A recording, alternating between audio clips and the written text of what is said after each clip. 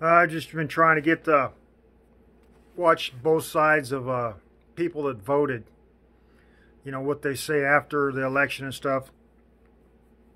And if you think about it, people say, "Wow, this is all we got to vote for. This is our choice."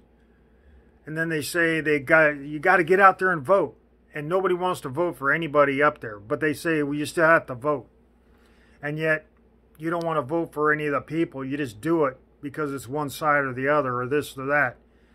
You don't agree with a person. He might be your party, and you don't agree with either one of them, so you just vote for your party. And you call that freedom. I don't call voting for somebody I don't want freedom. I don't call voting not having a choice of who gets nominated voting. I don't see any of this. I see it all being controlled by the government for their agenda. I don't see a people's agenda anywhere. I don't see a country's agenda. I see a give me some votes if I help you out agenda, and that's all I see. I don't see a country agenda. I don't see a constitutional agenda. I don't see anything anymore.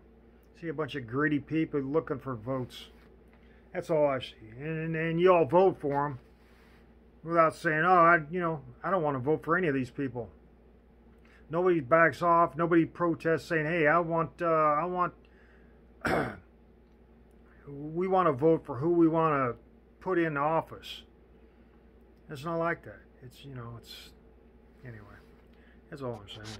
Y'all voted for somebody you didn't want, whether it was a party or maybe you're just a sloppy mind that don't really have any integrity, and you'll just take whatever you can get.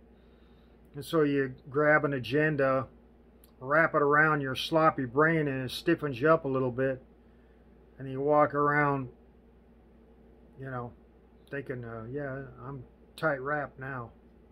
Anyway.